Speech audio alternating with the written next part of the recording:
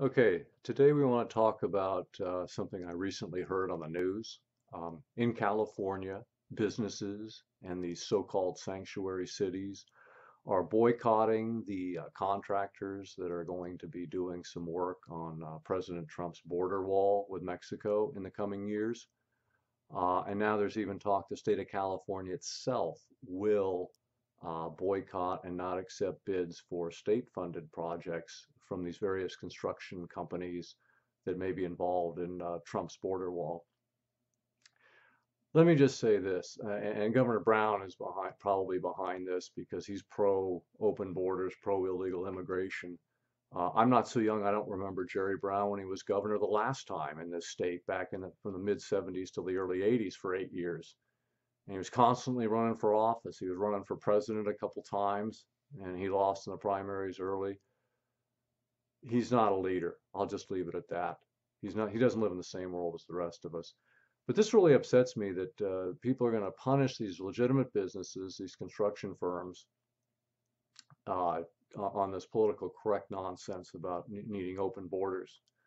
Many of these construction companies, their spokesmen have said they're not against immigration, they're just against illegal immigration, and they're trying to protect this country. These damn liberals, these stupid ass white liberals, can't understand that if we have open borders, we're being invaded, and if we don't control the borders, this society is not going to last much longer. Maybe they're going to be happy with the anarchy that we will have even more of. We have lots of crime from these illegal aliens. Not every illegal immigrant is a criminal, except for the fact that they came here illegally. But many of them are drunk drivers, repeat drunk drivers that are maiming and killing pedestrians. We hear about that quite frequently in this state, as well as they've committed acts of murder, and some of them are here as gang bangers. So they don't all come here to work. But these stupid white liberals won't learn. They just want to sing like Neil Diamond's song from 40 years ago. They come into America. They come into America. My country is of thee. They come into America. Yet these illegal aliens are a net negative to the society. We talked about this the other day. Go see our video on alleviating poverty for the long run. These countries of origin have to break down barriers to growth and economic opportunity there so the people will not be so miserable in these countries of origin, so they won't come up and cross our borders and burden us. There's 7.5 billion people in the world and they can't all live here.